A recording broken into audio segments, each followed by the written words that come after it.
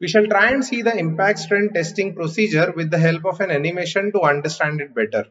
Using a notch cutter equipment, which is a tool which is similar to either a lathe machine or a milling machine cutter, a V-shaped notch is created in the sample.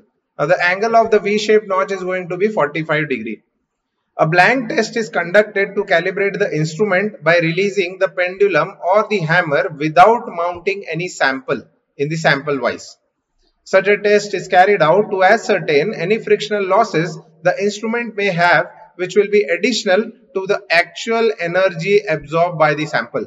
The notch test specimen is clamped in a way such that the notch is facing towards the pendulum. Once ready, the pendulum is released, after which it strikes the specimen and breaks it.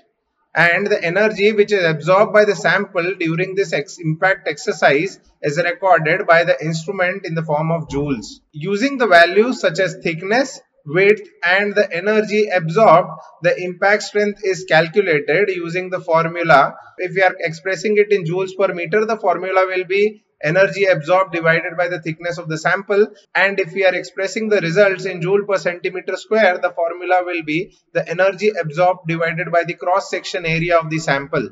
Now the cross section area that we are talking about is below the V notch, the amount of sample, the amount of rectangular cross section which is left below the V notch. Let us try and understand why the blank reading is so important. Now let us say we have a polymer which is to be used in a mobile back cover application, and the requirement that the sample has to pass through is 180 joules per meter. So the specimen was injection molded, and post molding it was conditioned and kept for testing. Now upon releasing the pendulum and post the strike, we found out that around 0.8 joules of energy was absorbed by the sample, and the sample thickness was around 4 mm. Now applying the formula, which is the energy absorbed by the sample divided by the thickness. So the thickness in 4 mm is converted into meters, and we get to see that 0.8 joules is divided by 0.004 meters, and the value of impact strength that we are getting is 200 joules per meter. So it is pretty much above 180 joules per meter, which is the requirement for the application. Now upon usage, we found out that the sample failed.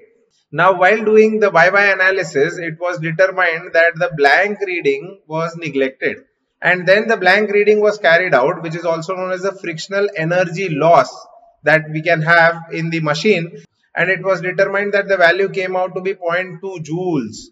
Hence the actual energy that the sample had absorbed was around 0.8 minus 0.2 joules, which comes out to be around 0.6 joules. And hence the impact strength is 0.6 divided by 0.004, that is 150 joules per meter, which is much lower than 180 joules per meter, which is the actual requirement for the sample to pass.